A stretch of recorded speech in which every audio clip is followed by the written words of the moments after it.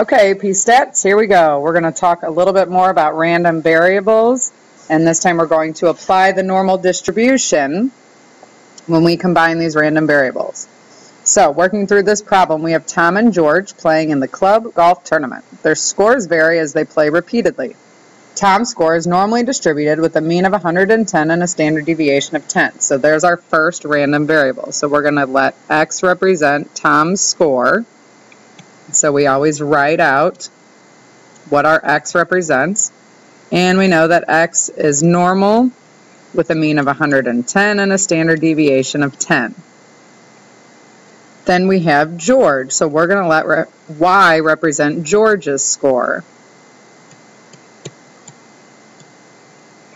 And we know that Y is approximately normal with a mean of 100 and a standard deviation of 8. If they play independently, why do we need independently? This is so we can manipulate our standard deviations and our variances. What is the probability Tom will score lower than George? So we are looking for the probability that X is less than Y. Okay, now we actually don't have formulas, or we don't know how to say one random variable is less than another. But what we do know is how to combine two random variables. So if we subtract Y from both sides, we can figure out the probability that Tom's score minus George's score is less than 0. Okay? Which means that Tom scored lower than George, or George scored higher. So now what we need is information about X minus Y. So we know that X minus Y is going to be approximately normal. We just need the mean and standard deviation. So we're going to use our stuff about combining random variables to do that. So if we add in some symbols here, we have that the mean of X is 110 and the standard deviation of X is 10. The mean of Y is 100 and the standard deviation of Y is 8. So that's one way we can look at those. So now to find X minus Y, we need the mean of X minus Y, which is going to be the mean of X minus the mean of Y. So in this case, 110 minus 100. And so that is 10. So the mean of X minus Y is 10, which should be logical.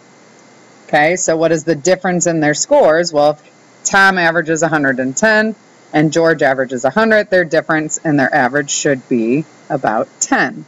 So now we're going to try to find the standard deviation of X minus Y. However, we can't find the standard deviation directly. We must use our variance. So the variance of X minus Y, and we always add variances. If we look back at this slide, when we combine our variances, we always add them. So this will be, even though we're subtracting the random variables, we want the variance of X plus the variance of Y. So 10 squared, the variance of X, or the standard deviation of X squared, plus 8 squared will be 164. So the variance of X minus Y is 164, which makes the standard deviation of X minus Y equal to the square root of 164, which is 12.8. So X minus Y is normally distributed with a mean of 10 and a standard deviation of 12.8. So now we are looking for the probability that X minus Y is less than 0. And we know now that X minus Y is normally distributed with a mean of 10 and a standard deviation of 12.8, which makes this 22.8 and makes this negative 2.8.